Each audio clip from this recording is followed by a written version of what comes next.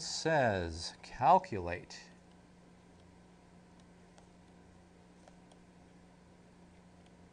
the pressure exerted by 0.600 moles of nitrogen gas in a 2.0 liter vessel at 35 degrees Celsius using A, the ideal gas law, PV equals nRT, and B, the van der Waals equation. The van der Waals equation was that adjusted one, the P minus A over N over V squared, that one. The van der Waals equation. So we want to compare them to see what we're looking at, to see how closely actually ideal behavior and non-ideal behavior is for this particular situation. Well, 35 degrees Celsius, it's a pretty high temperature in terms of Kelvin. 2 liters volume, it's a reasonable volume, and it is 0.60 moles. Well, let's just sort of see what happens. Okay, so A, PV equals nRT.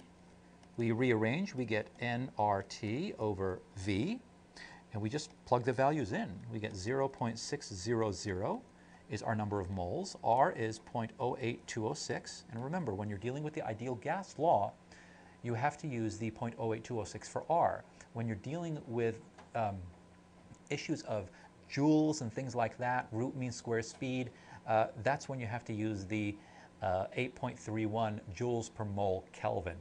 The problem itself, if you just stop and take a look at what units you want, they'll tell you which R you're actually going to use.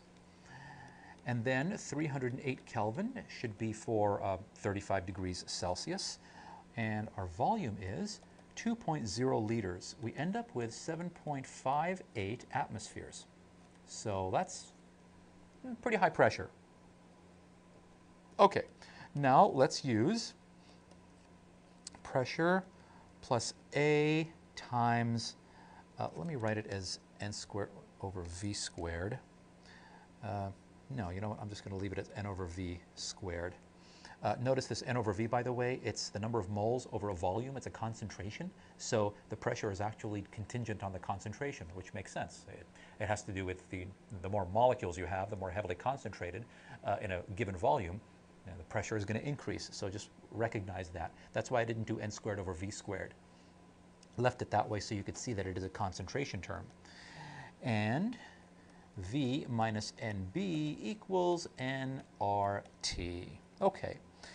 And then when we rearrange, we get P equals nRT divided by V minus NB minus A times N over V squared. Now, the pressure adjustment constant, van der Waals constant for nitrogen gas, is 1.39. And B, the units are irrelevant. You can certainly look up the units if you want. They're not altogether important. N2 is equal to, the B, the volume adjustment parameter, is 0.0391. When we put all of these values in here, we end up with 7.67 for this first term, and we end up with 0.1251 for this second term, which gives us a total pressure of 7.56 atmospheres. So notice, using the ideal gas law, we have 7.58 atmospheres. Using the real gas behavior, we have 7.56 atmospheres. 7.56 and 7.58 are virtually the same. So under these conditions, we are welcome to go ahead and use the ideal gas law, which just by looking at this, 35 degrees Celsius, it's a pretty high temperature, 2 liters, it's a fair amount of, it's a pretty big volume actually for, 0.6 moles of gas. So you can pretty much say to yourself, you know what, I'm just going to go ahead and use the ideal gas law. I don't want to use the van der Waals equation. It's not important. And this confirms that that's the case. If the conditions were different, you might get a lot of deviation.